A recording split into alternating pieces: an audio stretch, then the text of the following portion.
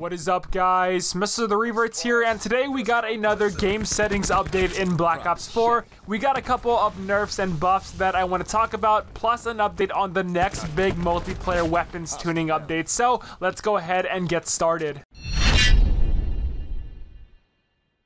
So in today's game settings update, we got a buff to the Thresher where the fire rate and projectile speed have been increased, which was kind of an issue for me too. Like, I feel you'll get on average like maybe 3 to 5 kills, if that, with the Thresher, and for that being the third highest streak in the game, it's just not acceptable to me, which is why I quit running it to begin with. I do love how hard it is to shoot down, but still, you will probably get more kills with the attack chopper or even the Mantis, definitely. But now after this update, the Thresher is a little bit better with landing projectiles faster onto the map, but again, I'm still not going to be using it all that much. I get way more use out of the Mantis. And then for our next Scorestreak buff was for the Sniper's Nest. We got a buff to the duration and also for the fire rate. Now the fire rate to me is really noticeable, but I haven't really used the Sniper's Nest all that much at all since the game has came out, but I have a few times here and there. And from my calculations, the Sniper's Nest is gonna last about 1 minute and 20 seconds, which is an okay time, I feel. But again, I'm still not a big fan of the Sniper's Nest, mainly because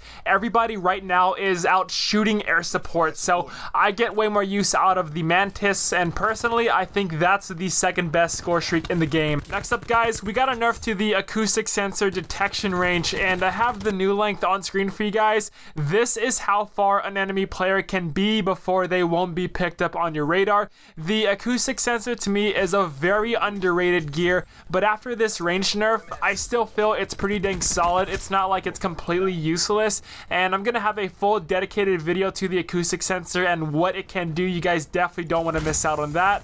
But yeah, on screen, like I said, is the new range at which you'll start to pick up an enemy player.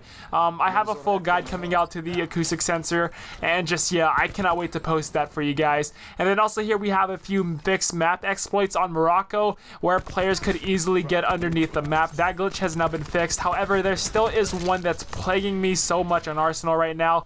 That's a pretty dang popular glitch, and it's really easy to do. And Treyarch is aware of that one, and hopefully it's going to be fixed here within the next game settings update.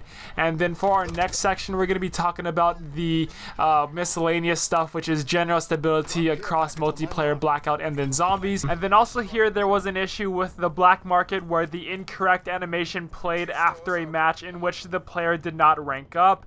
And then next up here for the creator class, there was an issue where reactive camos were not appearing correctly in the creator class menu, and they also updated unlock requirement text for the MX9 reactive camo. But that's pretty much it for the most important fixes in multiplayer. But now for Blackout, both the 9-bang and the cluster grenade got a nerf because you can now only stack a total of 1 of each. A lot of people have been complaining about how strong the 9-bang is in Blackout plus the cluster grenade, and I feel holding on to 2, it wasn't a big issue for me personally, but now that it's 1, I'm still okay with it. That's not really going to affect me too much. And now the 9-bang takes about 2 seconds to charge up, and then the fuse time is coming in around 1.20 seconds. And so yeah, that's for Blackout. We also got a reduced dead silence duration to 120 seconds to match awareness. And then for some other miscellaneous stuff for Blackout, they resolved an issue where multiplayer custom games were not working properly after leaving a Blackout match and opening a custom multiplayer lobby. We do have some zombie stuff there. I'm not really going to cover that too much because I'm not really a zombies channel here. But they're also currently tracking and following the recent topics, which are the prestige custom classes. They say, we're aware that custom class 8 and beyond are currently not functioning properly for players who have reached prestige 2 or higher, and we're working on fixing this in an upcoming update.